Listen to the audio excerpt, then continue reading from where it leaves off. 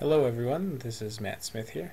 Just wanted to make a new indexing video to kind of summarize what I'd done in my other videos, just to make it a little bit more simple for anyone who's new to indexing to begin indexing. It is a very simple process. All you'll want to do is open up an internet browser and go to any search engine and then type in family search indexing,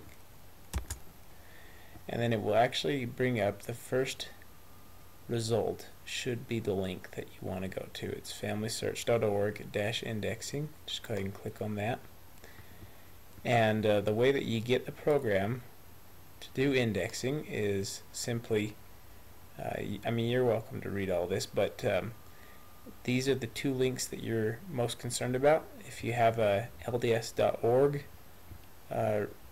registration, if you're registered there, then you can just click here on Start Indexing because you have the registration. If you don't have a registration there, go ahead and click here and it will take you right through the process.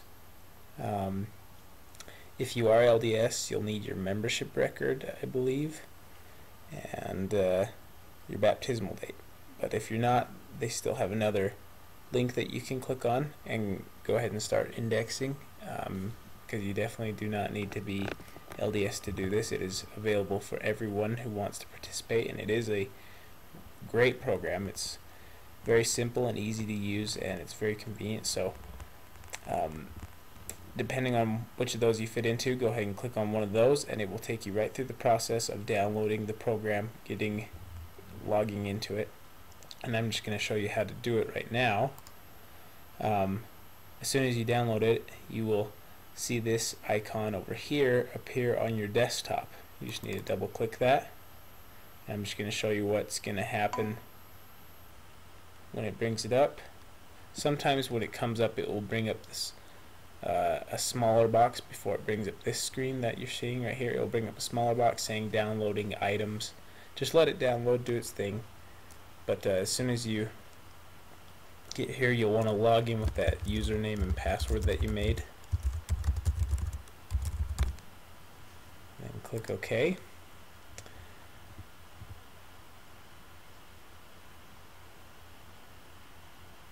And it will go ahead and load that up for you. And whenever you come into Family Search Indexing, there's going to be a tip of the day. So you can read these and get simple tips, but let me just show you the kind of outlying, the most important parts of this screen. You have my work, my messages, and my personal goal. The two areas that you're going to be mostly concerned with are my work and my personal goal. This area down here is actually going to change. It has these different links here, like my history, my accuracy, indexing links. But to start indexing, you want to just click on download a batch, and it will bring up the available batches and their difficulty level and what they are. And you can just go ahead and look at these. You can view a sample if you'd like. Sometimes they don't have a sample for the project, but let's see if they do for this one. Nope. But anyway, they don't have them for this, but sometimes they do. If not, don't worry about it. Don't be too hung up on that. Just download one that you would be interested in. If you're new to indexing, I love the World War II draft registration cards. Very, very simple and easy to do. A good way to get started with the program. But I'm not going to download anything because I've already got two here. You'll notice that they're in red. This is the color that they turn when they're about to expire. You can see the due date is July 23rd. So just watch out for that. And when they turn red, complete them quickly. If you don't complete them for whatever reason, don't worry about it. You're not penalized for not completing a batch. They'll just be sent back as something to be completed for another indexer. So and you can actually do that with these buttons here. If you don't think you're going to complete these, you can just click on return batch and it will send it right back. So but I'm going to work on these because I want to get them done before that time. So let's make sure that that one's highlighted, and we're going to click on work on batch, and this little box will come up, opening batch.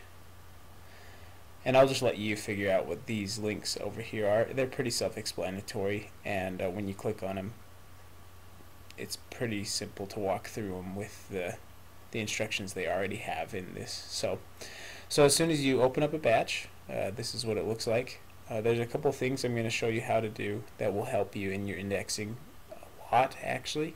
If you'll do this every time you come in, it will actually save you quite a bit of strain on your eyes and help you index quicker and more effectively. So you want to come up here and click on View on the toolbar and come down to Adjust Highlights.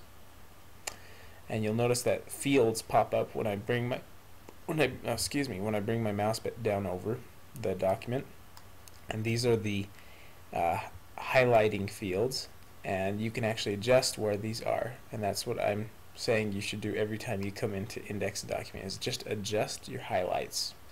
That simple step, if you do it every time, will save your eyes and your brain, and you'll be able to focus a lot easier if you do that every time. So go ahead and just adjust those to the outline of the document, and usually it's set up pretty close, but you know, sometimes you need to make a simple adjustment. So, and just make sure that those highlights are over where they need to be, the birth country, the birth town, and you know, if you want to, you can adjust these to fit the size of, you know, of the cell that you're indexing by just clicking and dragging on one of the corners.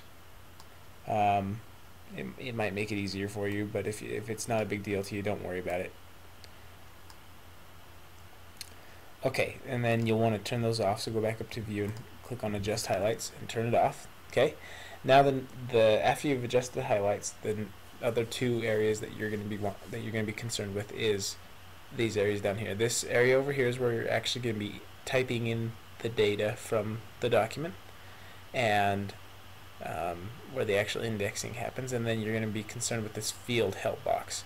This is the exact instructions from FamilySearch.org on what they want you to do with this document. So if you have any questions at all about any thing that you're indexing, look over to the field help box. It will probably answer it for you, and they even give examples, which is nice. So the other thing I wanted to show you was the lookup tool. Now let me get to a point where I can use that. You can use it with names, you can use it with almost everything, but mainly with names. You know, on this particular document, which is a federal census for England, you can use it with occupation, birth country or birth county, and birth city. It's a really, really handy tool, and I'll show you why. So you can see that the highlight is right over where I need to index, which makes it a very, very valuable tool. That highlight will actually go back and forth wherever you're indexing, and it will just highlight exactly what you need to index, which is nice, which is why I told you to adjust those highlights. So let's say I didn't know that this was Elizabeth. It is. It's Elizabeth. Okay. But let's say I didn't know that. This little drop down arrow box here, come down here and click it, and then go click on lookup, and this little lookup box pops up, and you can actually use this to figure out what that is. So let's say I could only make out that it starts with EL, it contains a ZA, and ends with ETH.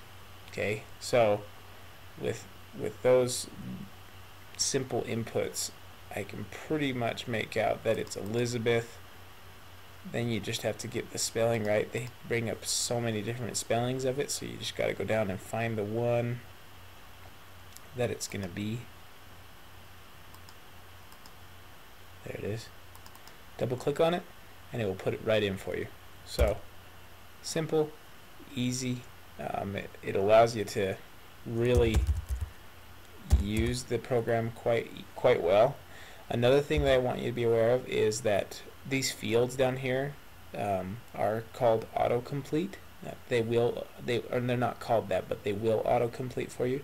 If you've already entered in to a field something that you're going to type in again, like daughter. See how daughter was already entered in this one, and now it's entered in again on this one. All you have to do is hit D and it automatically completes it. So it kind of helps you to index a little bit quicker. See, now here's where the field help box will come in handy. The condition is if they're married, unmarried, widowed, or divorced. They don't want you to write out all those things. They just want you to put U, M, W, or D. So be watching this field help box as often as possible. In fact, if you're new to it, I would just follow along the whole first time that you do it with the field help box.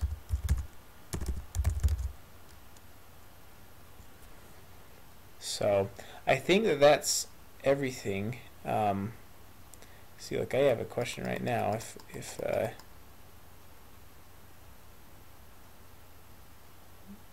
Because there's two occupations here, and I don't know if it wants me to enter both, but I think it does. So I'm going to just write Milner and, okay, see, someone's already put and dress something, so I'm just going to put in and news agent. There we go. Another thing to be aware of is that, let's see if separating that will make it, no.